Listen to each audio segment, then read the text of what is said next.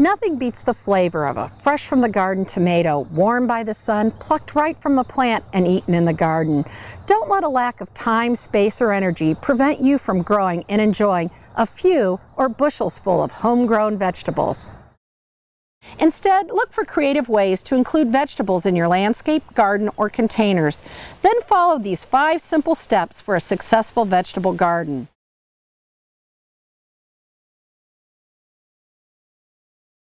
Add several inches of organic matter such as compost, peat moss, or aged manure to the top 6 to 12 inches of soil. This improves drainage in slow-draining clay soils and increases water holding ability in fast-draining sandy or rocky soils. Use quality potting mix when growing vegetables in containers. It should provide good drainage while retaining water. Incorporate Milorganite, a slow-release fertilizer, to the soil in your garden or potting mix in your containers. This goof-proof organic source of nitrogen meets the EPA exceptional quality standards and will help encourage plant growth without interfering with flowering and fruiting.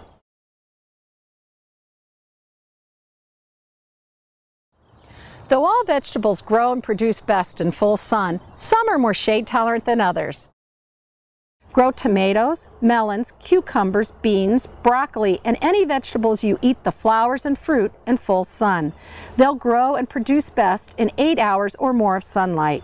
Root crops like radishes and beets will do well in 4 to 6 hours of sunlight, while leafy crops of lettuce, spinach, and chard can still produce in as little as 4 hours of sunlight.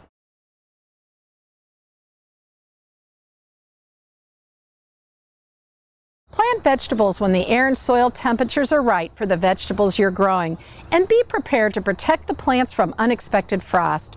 Floating row covers like Remay, Harvest Guard, and Grass Fast protect plants down to 24 degrees.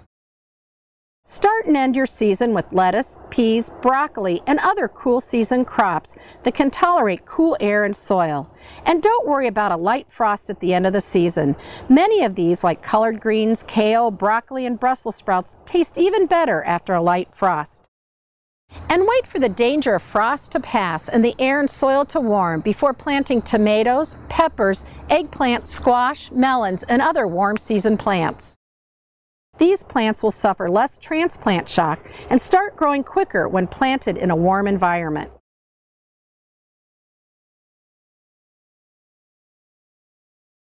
Check the seed packets and plant tags for details on when and how to plant each herb and vegetable seed or transplant. Increase productivity with some simple planting and training strategies. Try succession plantings. Simply start with lettuce, radishes, or another short-season cool weather plant. Once harvested, replant the area with onions or beans. After these are done, you can replant the area once again with a fall crop of lettuce, spinach, or radishes. Or try doubling your harvest with interplanting. Plant quick-to-mature crops like radishes and lettuce in between longer maturing plantings of cabbage, tomatoes, or eggplant. The short season vegetables will be ready to harvest just about the time the bigger plants are crowding them out.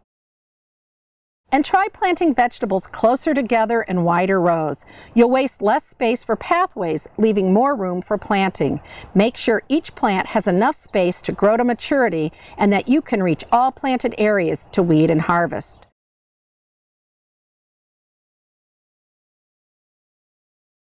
Once planted, keep your plants growing and healthy with some basic care. Water new plantings thoroughly and often enough to keep the soil moist but not too wet.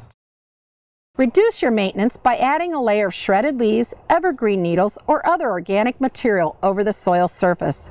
Mulching conserves moisture, suppresses weeds, and moderates soil temperatures. In midsummer, give your plants a nutrient boost with Milorganite, a slow-release organic nitrogen fertilizer. It won't burn your plants even when the weather turns hot and dry.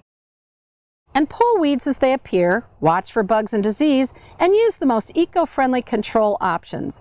Bug hunts and weed pulling contests can make these chores fun for all members of the family. And you may discover when vegetable gardening is a family activity, you might even get the most reluctant vegetable eaters munching on a few fresh carrots, beans, and maybe even broccoli. So break out the harvest basket, pull out your favorite recipes, and get ready to enjoy some homegrown flavor.